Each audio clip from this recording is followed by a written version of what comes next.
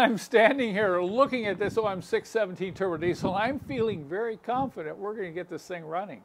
You saw in the last video we did a compression test.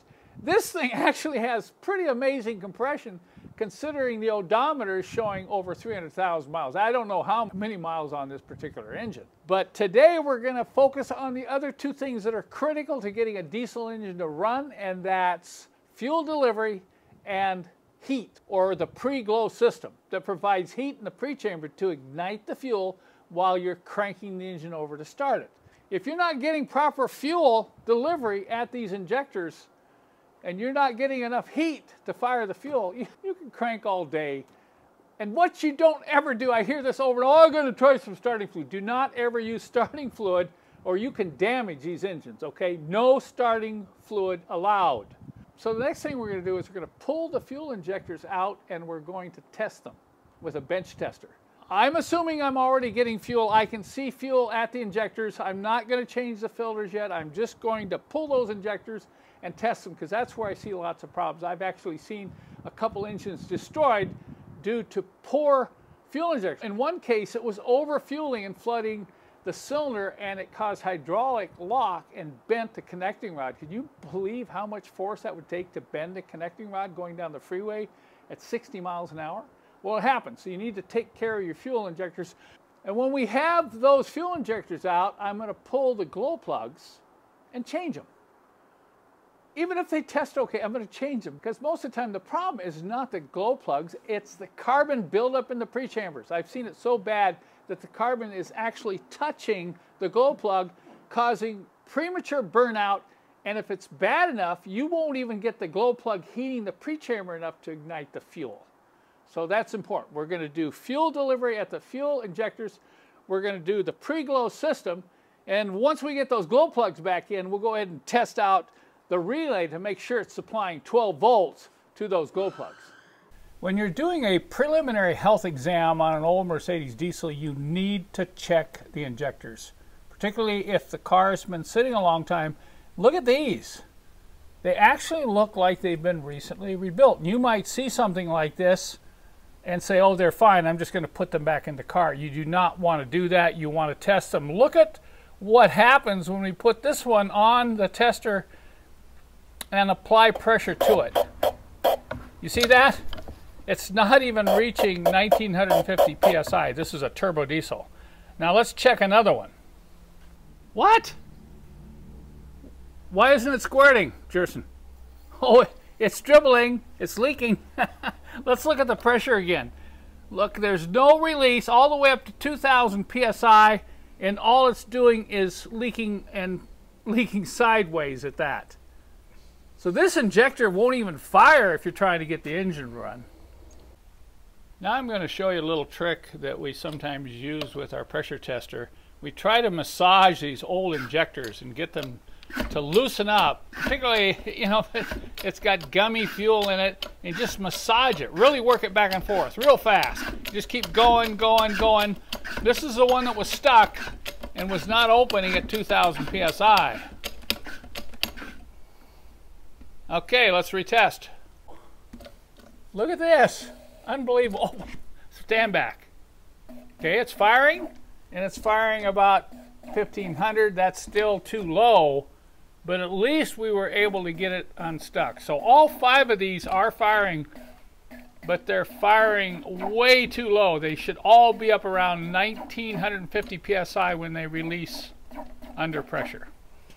And next in line, before we reinstall those fuel injectors, we're going to pull these glow plugs out, check condition, and also check for excessive carbon in the pre-chambers. All right, before we put new glow plugs in, you have to decarbonize the pre-chamber with our special rimmer. This is one of those things that really gets neglected. And if there's too much carbon in there, it can actually short out the glow plug, and it can prevent the engine from idling properly. So we're in the process of pulling it out. Let's see how much carbon we actually have on the flutes of this rimmer. It went in pretty hard, so we suspect, yeah, I've seen worse, but you see the carbon, all that carbon We need to get that out of those pre-chambers before we install the new plugs.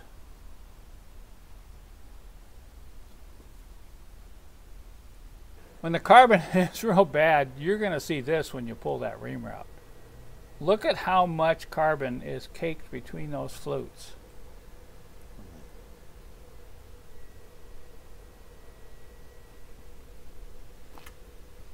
So what happens there is the glow plug cannot reach full heat. Also, some of the fuel is absorbed into that carbon, which restricts proper combustion. So this is a must-do on these old diesels. After installing these glow plugs, I'm just going to make sure the glow plug relay is working. So we're just checking for voltage. We're going to, click on that relay and nothing. We're not getting any voltage. We're also not getting any sound at the relay, and we're not getting any clicking. Let me show you why. So you can see here, this isn't the factory relay. Someone installed my glow override kit. Replaces the relay with this solenoid, and it's been rewired so that you have a push button inside the car, and you push the button and you'll hear this click, and then that powers, you can see it connected to all 5 wires going to the glow plugs. Well, this isn't working right. It's not clicking, it's not activating. There's no voltage. We have incoming voltage from the fuse box. So I got poking around up here at the fuse box. We pulled the fuse box off, and the wire connection inside the fuse box, the fuse was blown. So we fixed that. Now I'm going to get in the car, and you can just watch this. You'll hear it click when I hit the button, and that confirms that this relay is working properly.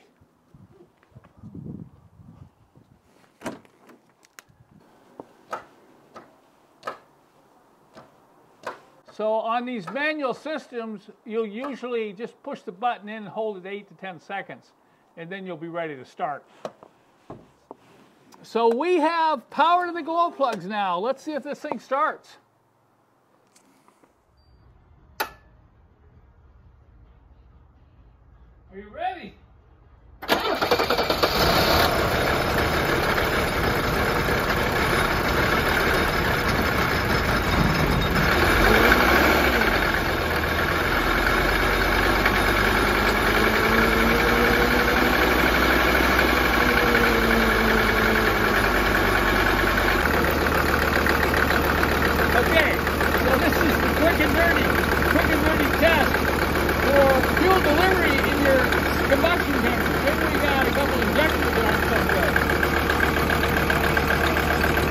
WD-40, do not use starting fluid. You can barely see it start to smooth out there. Look at that, not vibrating quite so badly. Oh, there it goes. Wow, it's a miracle. This is the only thing WD-40 is good for. All right, here's a quick test. We have one cylinder that's not firing as well as the others. We'll break the injector line in each cylinder and see if we can get up.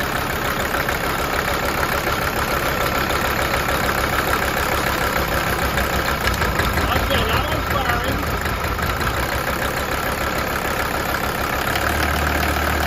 Whoa! What?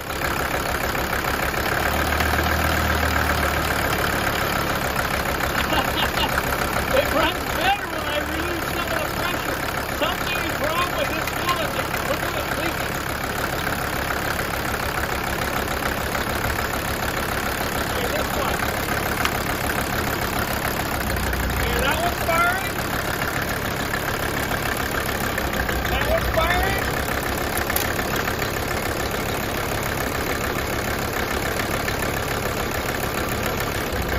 That one's firing.